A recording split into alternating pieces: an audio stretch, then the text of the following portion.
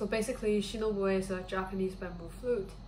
Traditionally, it has 7 holes and it doesn't have a membrane, which kind of differentiates it from the Chinese flute, which does have a membrane. It usually has 3 keys, which is 6, 7, and 8. And it goes from low to high accordingly.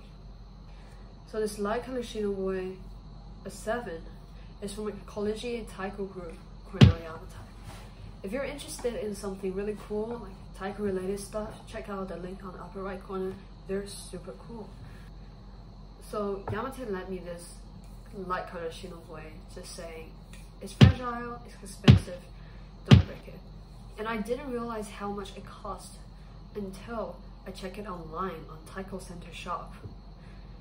And it cost 28,000 yen, which is roughly 230 bucks. And I'm like, holy crap, it's just a bamboo. And I got these two, a 6 and an 8 from Taobao, which is a Chinese version of Amazon, Chinese version of eBay. And they cost 68 Chinese yuan each, which is roughly 10 bucks per Shinobue. Well, I think that's pretty much the reason why I bought it.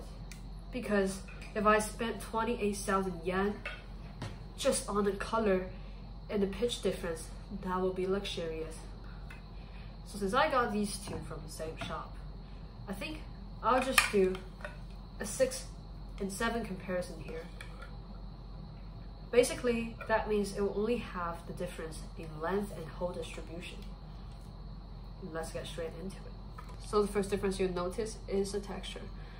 The 230 buck Shinobue is made of raw bamboo, while the 10 buck one has a transparent painting on it.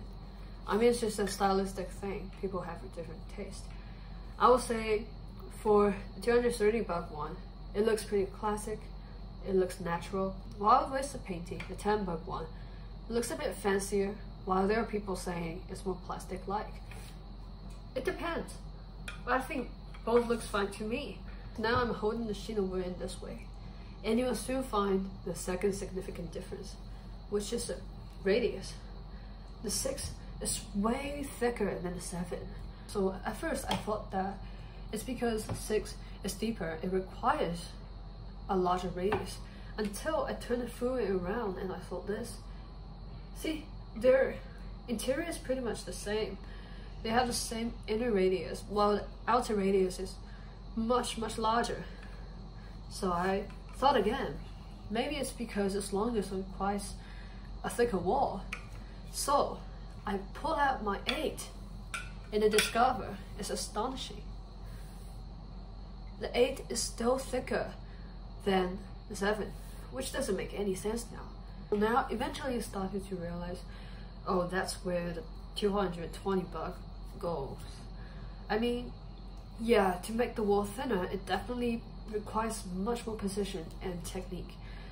Yeah, and I pay for it, to be honest. So why it matters? Because the thickness of the Shinobue directly affects the sound I produce.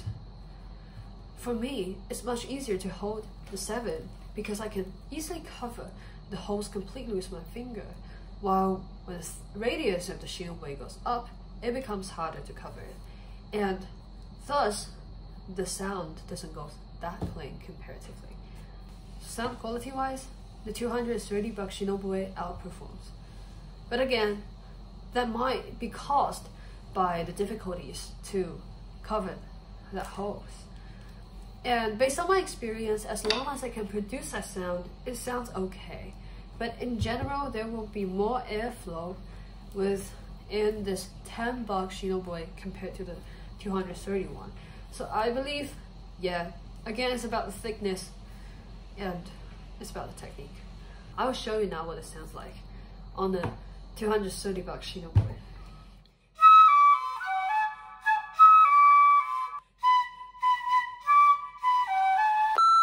Well, yeah guys, that's a legit demonstration.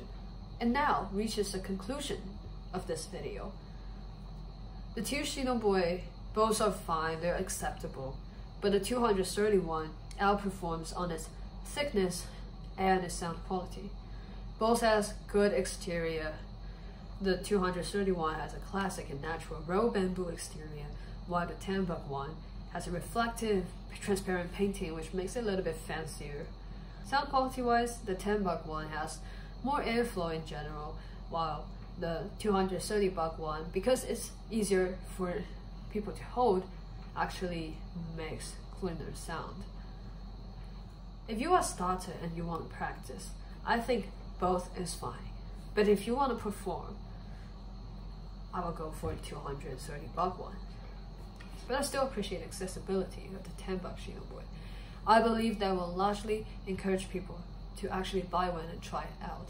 And after all, the performance is determined 99% by your practice. An instrument is just a little bit add-on.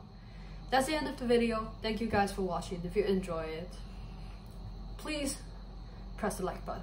Thank you, and see you soon.